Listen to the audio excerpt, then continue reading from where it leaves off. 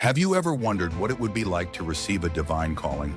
The story of Isaiah's commissioning offers an extraordinary glimpse into such an experience. In the year that King Uzziah died, Isaiah had a vision of the Lord sitting on a throne, high and exalted, with the train of his robe filling the temple. Seraphim stood above him, each having 6 wings. They called out to one another, "Holy, holy, holy is the Lord of hosts. The whole earth is full of his glory." At the sound of their voices, the doorposts and thresholds shook, and the temple was filled with smoke. Overwhelmed by the sight, Isaiah exclaimed, "Woe to me, I am ruined, for I am a man of unclean lips, and I live among a people of unclean lips, and my eyes have seen the King, the Lord Almighty." A seraphim then flew to Isaiah with a live coal in his hand, which he had taken from the altar. He touched Isaiah's mouth with it and said, "See, this has touched your lips.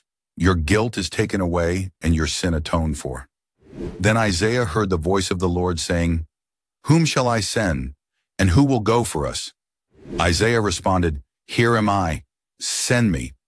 Thus began the prophetic ministry of Isaiah, a journey marked by profound messages of hope, judgment, and redemption.